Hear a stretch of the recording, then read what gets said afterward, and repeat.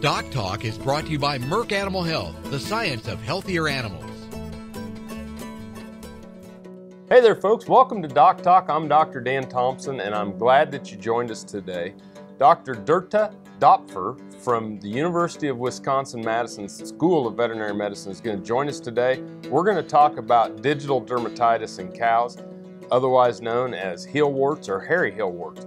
Thanks for joining us. Stay tuned, and more right after this break. As dependable as the sunrise, in dairy parlors, open pastures, on ranches and feed yards across America, a place where reputation is more than a name, where the science of healthier animals is a way of life. It's the responsibility that drives who we are and what we do. Every decision, every day. It's your livelihood and our responsibility. Closed caption brought to you by AgriLabs, the perfect pairing of performance and value.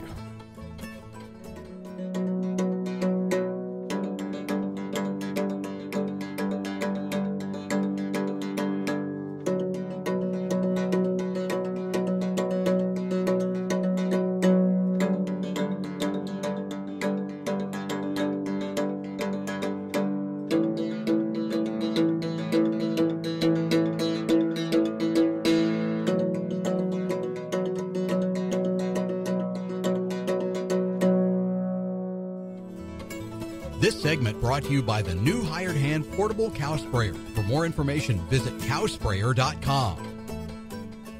Folks, welcome to DocTalk, and Dr. Dopfer, thank you for joining us. My pleasure. Folks, this is Dr. Dorte Dopfer, and she is an associate professor at the School of Veterinary Medicine at the University of Madison in Wisconsin, and you're in the Food Animal Production Medicine section. Correct. And we're going to talk about digital dermatitis. Right. Well, So tell us a little bit about yourself, just so we can get to know you in the show. I'm an associate professor, as you said. I'm a veterinarian, epidemiologist, microbiologist by training, with a particular interest in infectious diseases in production animals and food animals. I'm very concerned about the well-being of cows, whether that be beef or dairy, and digital dermatitis being one of the most common infectious claw diseases causing serious lameness problems in cattle does apply to dairy and beef in all intensive husbandry systems for cattle all over the world. Well, I think it's great, and I really appreciate you taking the time to come down, be on the set, and spend a little time, because this is a serious issue. I mean, digital dermatitis is something when I was in feedlot practice, and that we really didn't see much of, and now we're starting to see it in beef cattle operations, dairy operations, and it's something that people out there should really take a look at. It's really a problem that is not recent in terms of having emerged in intensive cattle husbandry. It has been around for more than 30 years. I think it's the fact that I'm here today, you said taking my time, it's about creating awareness as to how serious this problem is, and that actually there's some key messages here where we have to make people aware that if you lift a cow's foot to treat those sores, those ulcers at the skin-horn border that are usually red and raw and very stinky and very painful to the cows, we're already too late. Because the treponemes that are like corkscrew-shaped, strictly anaerobic, so they hate oxygen, these bacteria, once you lift that foot, they have already descended deep down into the skin where you cannot really reach them anymore by topical treatment. And so, to me, creating awareness about digital dermatitis is telling people you have to prevent digital dermatitis. And this applies to all lifetime phases of a cow, really, starting at calf age, through pre-calving, heifer age, lactating or beef-producing animals, and goes into the dry cow stage for dairy again. So what exactly is digital dermatitis? It is an erosion of the surface of the skin, usually at the skin-horn border, and it is characterized by a red surface usually, but it can be proliferative as well, which means there's chronic, recurrent, periodic kind of reoccurring lesions that will cause pain to the cows, and they go lame. But actually, if you rely on detecting digital dermatitis just by the lameness aspect of it, you are even much more too late compared to just lifting the cow's foot to treat them. And it's an infectious disease. It's supposedly transmitted between cows, yes. Okay. Well, we're going to take a break. And when we come back, we're going to talk more with Dr. Dopfer, and we're going to talk about, how we diagnose it clinically and probably how we get ahead of the curve before it is clinical. Correct. Thanks for being here today. Thank you for watching Doc Talk. We'll be back right after this break.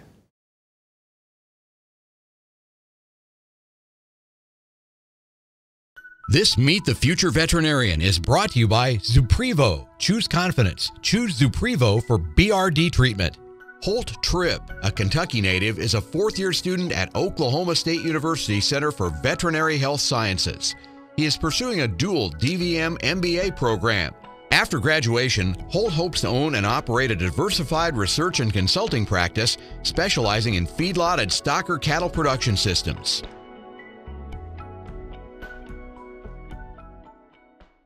Some call it a come-from-behind victory, an unlikely win, a reversal of fortune, snatching victory from the jaws of defeat. This is our moment, our victory dance, because we choose confidence.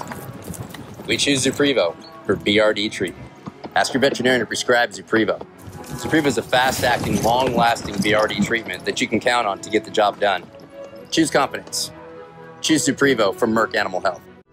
Healthy cows start with the new hired hand automatic livestock sprayer. Rancher invented to provide an efficient alternative to pour-on and injectable parasite management systems. The portable design allows cattle to treat themselves head to hoof. Strategic device placement with pass-through activation technology takes the stress out of parasite treatment for cattle and the rancher. Get the new hired hand for yourself or become a distributor. Visit cowsprayer.com. The new hired hand makes healthy cows easy. Calves require adequate, high-quality colostrum immediately following birth to receive the immune and nutritional support needed to fight diseases and thrive. Next-generation Colostrix colostrum replacer and supplement are USDA licensed to aid in the treatment of failure of passive transfer and contain natural maternal bovine colostrum antibodies against E. coli K99. Ask your animal health supplier for Colostrix or visit agrilabs.com for details. Colostrix makes all systems go.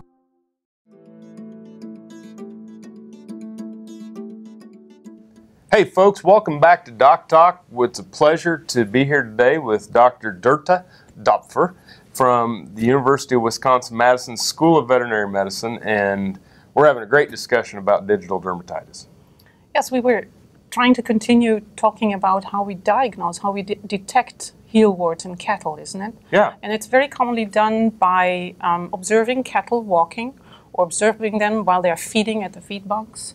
And what they do is what I call the tiptoe dance. And cows that are in head gates or walking, standing somewhere, they will start kind of tipping that one cow's claw because they don't want to overextend their fetlocks where these very painful sores are. That's where it's sore, yes. And then they stretch that skin. Right. And it's a matter of making people aware and being able to detect that so that they detect these lesions even before the cows become lame.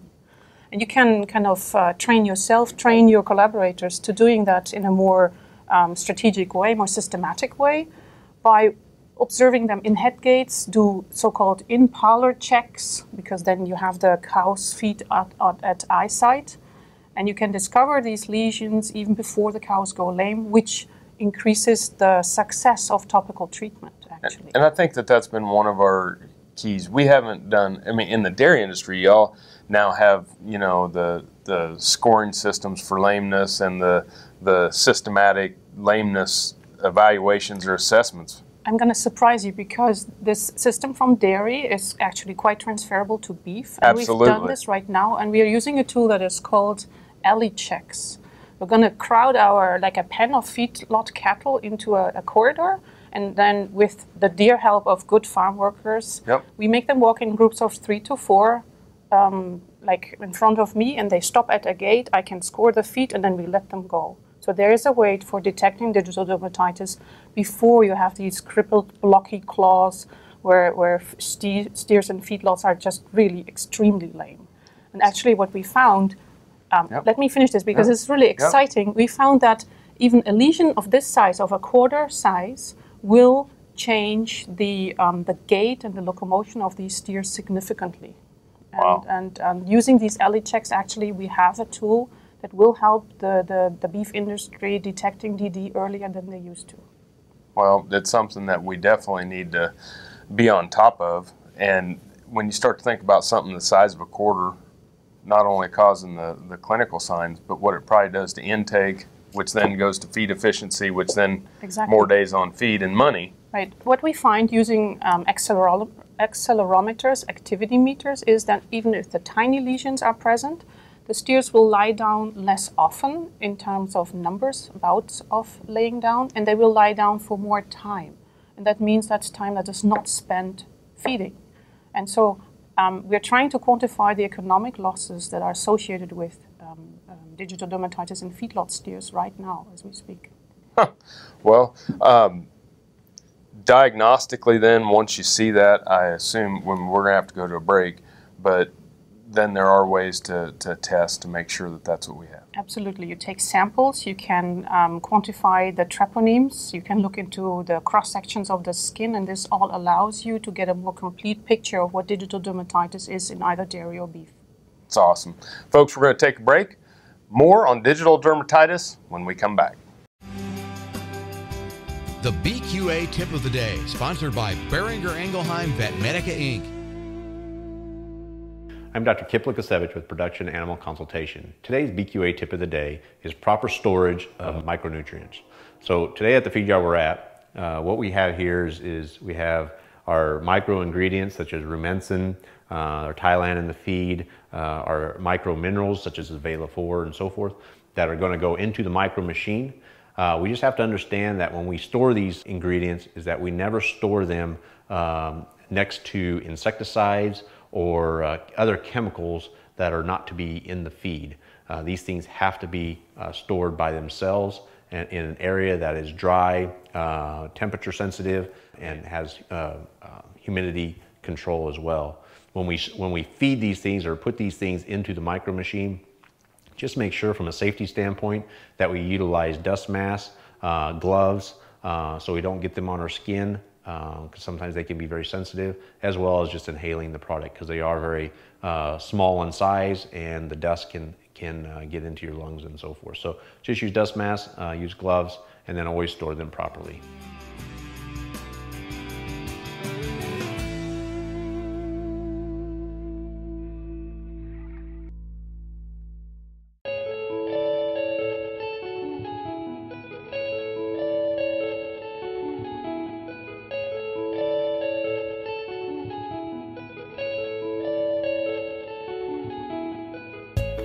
It must be an inherited trait because I have never wanted to do anything other than be in the cattle business. And it's interesting as I have grandchildren now, little bitty ones. All they want to do is go to the barn, swing a rope, and be a cowboy. It's something. It's a lifestyle that we have, the way we make a living, obviously. But it's really more than that. It gives us the opportunity as a family to be able to work together and enjoy each other's company and make a living at the same time. We've been using Triangle for years, and the reason we do it's been safe and effective, and we're going to continue to do that. We'll put the cows in the chute twice a year, spring and fall. 100% of our cattle get vaccinated with Triangle.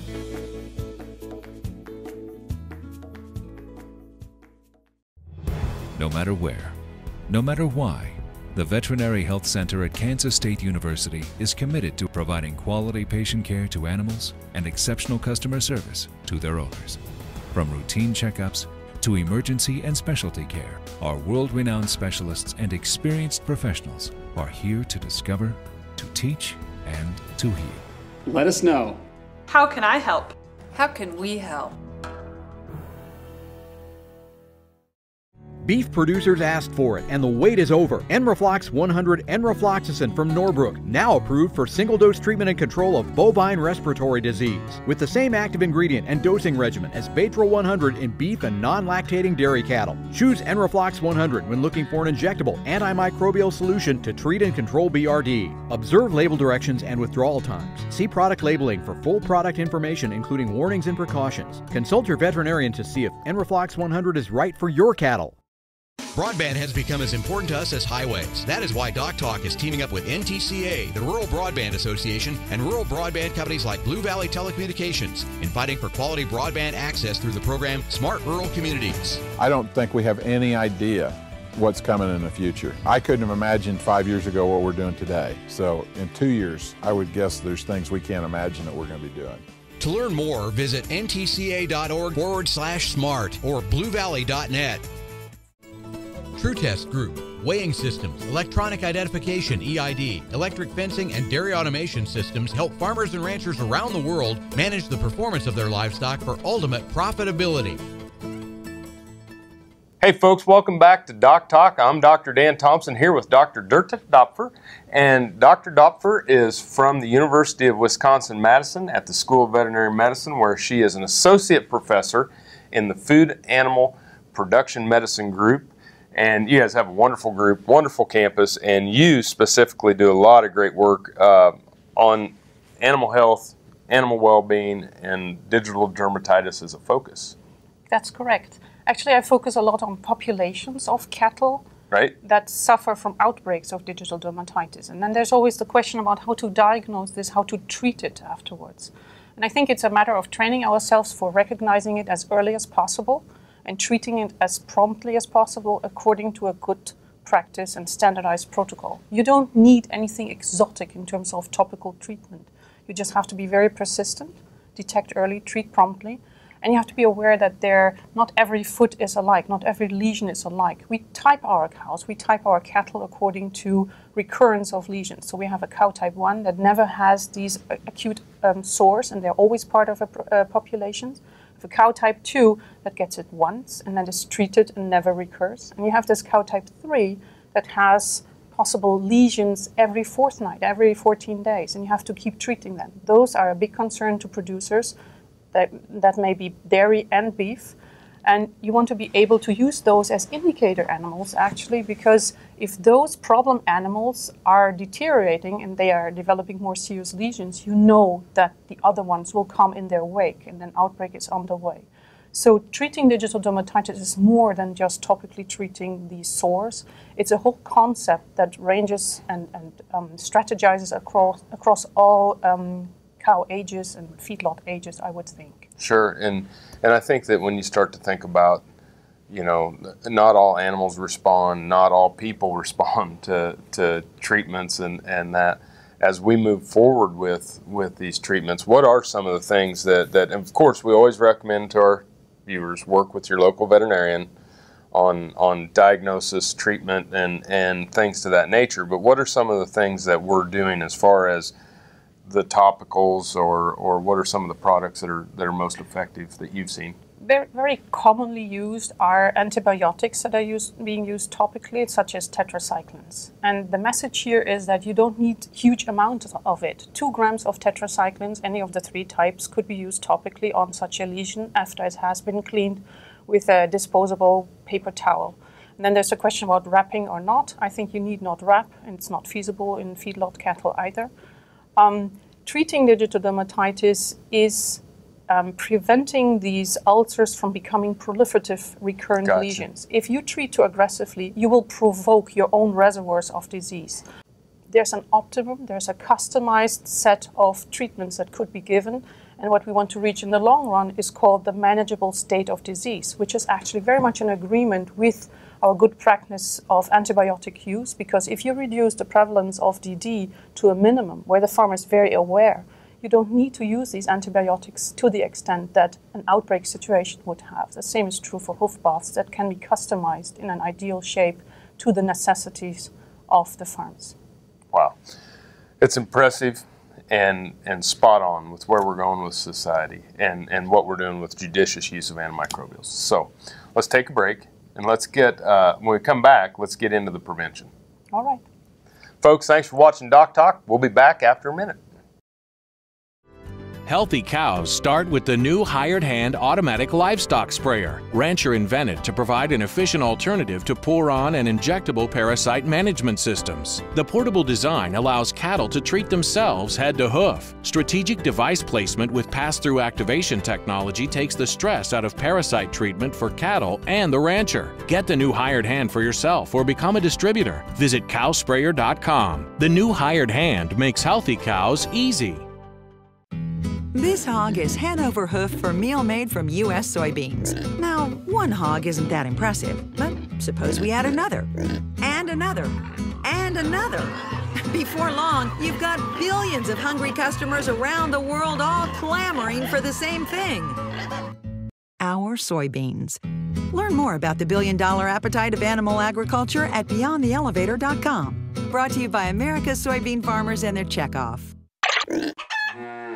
Hello friends, I'm Ernie Rodina. And I'm Dawn Dawson with the Better Horses Radio Show. For over 9 years, we've been bringing the Better Horses Radio Show to markets all across the Midwest. We talk about God, lots about horses. We talk about cows, we talk about horse health, we talk to top trainers, and we even talk about Roy Rogers. We're having a blast with Better Horses Radio Show and would love to take it to a market near you. So visit our website at betterhorsesradio.com and let us or your local radio station know you'd like to hear it in your area. The Better Horses Radio Show is unbelievable. As dependable as the sunrise, in dairy parlors, open pastures, on ranches and feed yards across America. A place where reputation is more than a name, where the science of healthier animals is a way of life. It's the responsibility that drives who we are and what we do. Every decision, every day. It's your livelihood and our responsibility. This segment is brought to you by the Beef Quality Assurance Program and the Kansas Beef Council, improving animal care and beef safety for more than 20 years. Hey folks, welcome back to Doc Talk. Dr. Dan Thomson here with Dr. Dorte Dopfer, and she is from the University of Wisconsin-Madison, School of Veterinary Medicine, Associate Professor in the Food Animal Production Medicine section. And we've talked about hairy heel wart, digital dermatitis, and the diagnosis, treatment, but really prevention's where we're wanting to get to. I absolutely agree. And one message I want to get out there is that I'm convinced that our producers care about their animals. So prevention is geared towards people who make their livelihood with these food animals. And prevention really is key. And prevention should start much earlier than we're currently doing. Particularly the pre-calving heifers don't receive enough attention when it comes to claw health, right? They are the future into their productive lives. And we have to take good care that they start their first lactation or their productive cycles as healthy claw-wise as possible. Prevention strategy that we have developed is called the Integrated Prevention Control System Against Digital Dermatitis to reach this manageable state of disease. We identify the bunch of heifers that has the largest prevalence. We count about 60 to 90 days back, which is the time that it's needed to develop these lesions. And we start with early detection, proper record keeping, for example, using DD Pen Walks and the DD Check app, which is a mobile app, which allows you then in the end, if you have repeated measures, to predict outbreaks before they ever happen. We treat according to a standard protocol. We identify certain risk factors and mitigate those. That's always part of this integrated strategy. And we look into sustainable hoof bathing that is customized to the dynamics and the needs of a certain farm. So I would recommend like a standardized hoof bathing protocol in an ideal hoof bath. Let's say Monday, Wednesday, Friday, using standard chemicals. You don't need anything exotic. You just have to be very persistent and manage your hoof bath well. And then once you reach this manageable state of disease, you could swap out some of the commonly used hoof baths for something more sustainable that does not create workers' health problems or environmental problems with residues. So do that on your off days? Yes, and you kind of keep exchanging these hoof bathing agents until you still maintain your manageable state of disease, but you use increasing amounts of these sustainable hoof bathing agents. And you keep monitoring, and since you're able to predict outbreaks before they happen by means of these DD pen walks or in-parlor checks or alley checks, you're able to intensify your preventive measures before the big problem happens. Yeah, I think it's outstanding. We need to do that more in our beef operations as well, and it'd be very easy to incorporate into some of our cattle feeding operations. I think you need some training and increasing the awareness that there are tools that are actually very useful, and you don't need to overdo your actions in terms of prevention and control to be successful. You just have to be well trained and very aware and very consistent. The eye of the master. Thank you for joining us today. My pleasure. Thank you for inviting me. And folks, thanks for watching Doc Talk. Remember, always work with your local veterinarian. And if you want to find out more about what we do here at Kansas State University, you can find us on the web at www.vet.ksu.edu. Thanks for watching Doc Talk. I'm Dr. Dan Thomson here from Kansas State University, and I'll see you down the road. Closed caption brought to you by AgriLabs, the perfect pairing of performance and value. For more information about this program or previous programs, go to DocTalkTV.com. Doc Talk was brought to you by Merck Animal Health, the science of healthier animals.